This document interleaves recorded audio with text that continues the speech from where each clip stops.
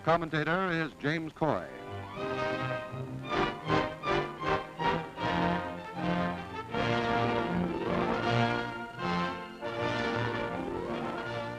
Here is where the victory is born, in the factories of American industry going full blast to turn out the planes.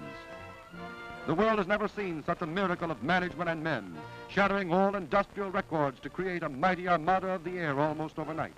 More than 7,000 planes a month in war plants, many of which weren't even in the blueprint stage at the time of Pearl Harbor.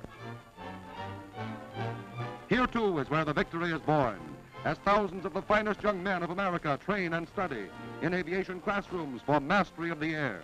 But they have to master the link trainer and its dizzy gyrations before they even leave the ground school for actual practice on the flying field. Then the thrilling order, pilots man your planes. These student pilots are the cream of the nation that taught the world to fly.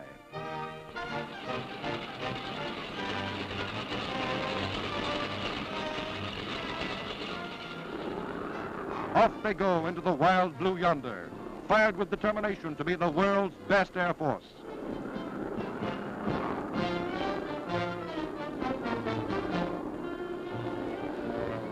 Now they peel off for practice bombing.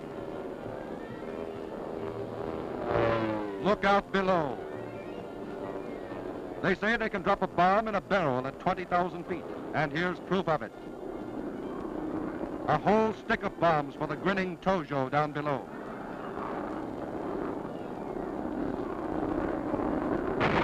Right on the nose.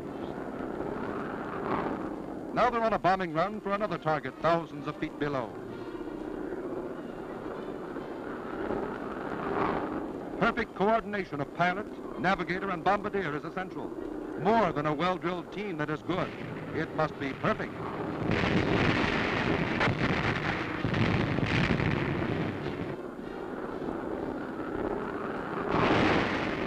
And this isn't just good. It's perfect.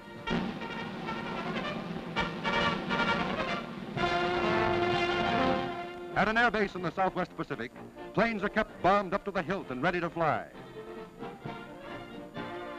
Ammunition belts for fighter cannon are loaded with shells. The Air Force Command stands by for a reconnaissance report from a patrol plane somewhere to the north. And here it comes, Jap convoy leaving Rabaul. On a score of dispersal fields scattered throughout the New Guinea area, American and Australian flyers get the order to strike. Fighter and bomber pilots, navigators, gunners, bombardiers man their planes, determined to stop that convoy. Off they go, winging their way to battle.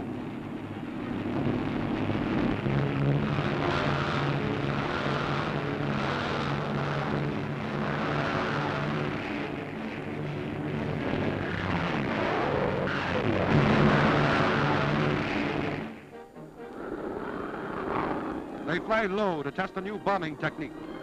There's a group of flying fortresses.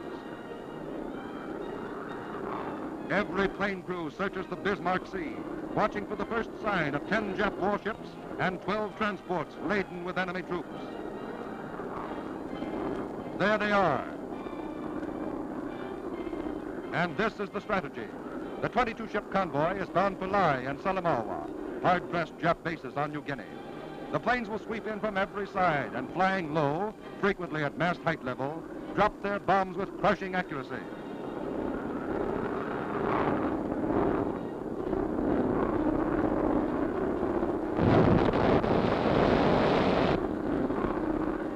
These pictures explain the historic achievement and give occasional glimpses of action covering many sea miles. With the ceiling so low, the enemy believed himself safe. There's the Jap transport.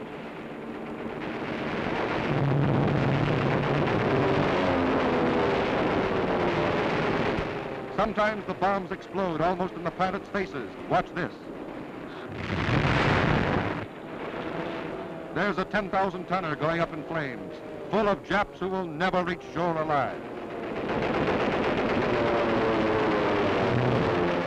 Fighter planes sweep in with cannon blazing, stopping enemy gun crews. Here's where that training pays dividends.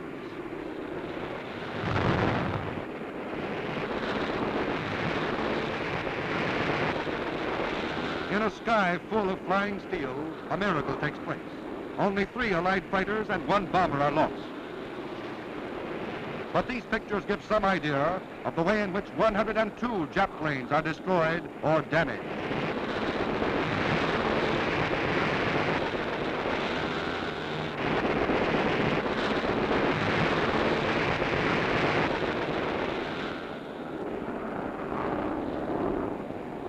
Bombardiers blast everything afloat, making 80 direct hits on the 22 ships, dropping a total of 226 tons of bombs. 15,000 Jap soldiers and the entire naval personnel of 10 warships are destroyed as ship after ship is left burning and sinking.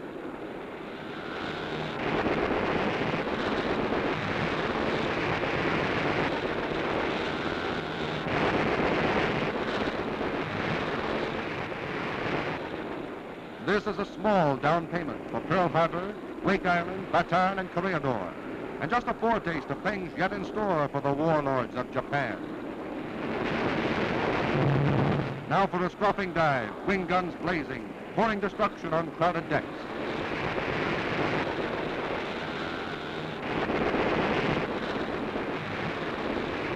One after another, they are mopped up in a victory so sweeping it sounds incredible.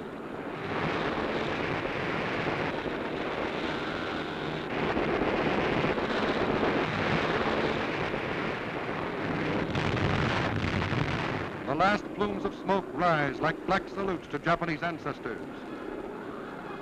Still, the fighter planes bore in without mercy.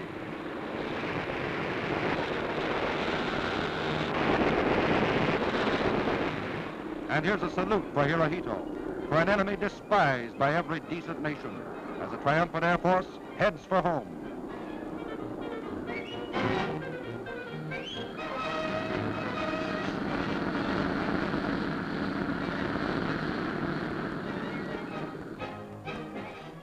Said General MacArthur, "We have achieved a victory of such completeness as to assume the proportions of a major disaster to the enemy."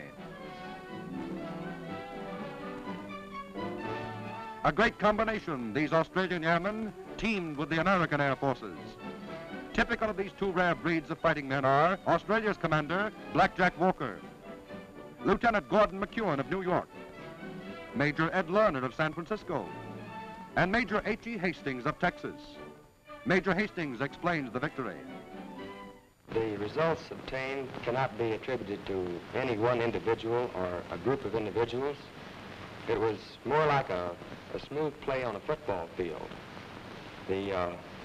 Every man knew his job and every man did his part. The coordination between the RAAF and the American Air Forces was really perfect. It was a cracker show from beginning to end.